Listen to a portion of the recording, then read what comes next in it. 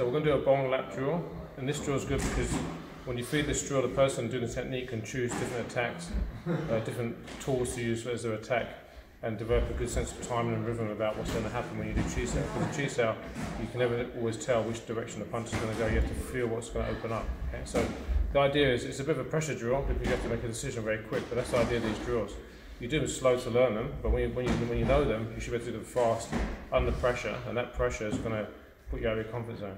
Okay? So if he punches across my hand with his bong sao, then you have to wait until the person's finished technique, then you punch. Once I finish the technique, hand down.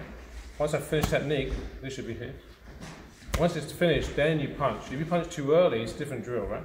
I can't do it if you're going to punch early. So when I hit here, now you punch, then I react. Now you punch, then I react. So I can change to a back fist, I can do a trot, I can punch low.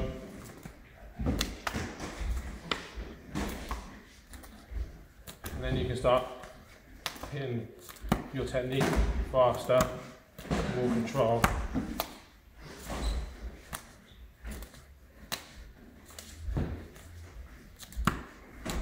So you're developing a fast control of your lap sao and feeding the technique.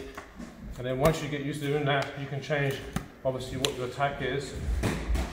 But then you can also start to think about breaking structure and there will be a finish, right? So every time you're in chi sao and you do a lap sao, now when I do a lap sao, I'm already ahead of him. Because I hit so fast and quick, I'm ready to go to the next technique, I'm ready to go to the next technique. If his hand comes up, I'm ready to go to the other side. So it's a very good feeder drill to practice.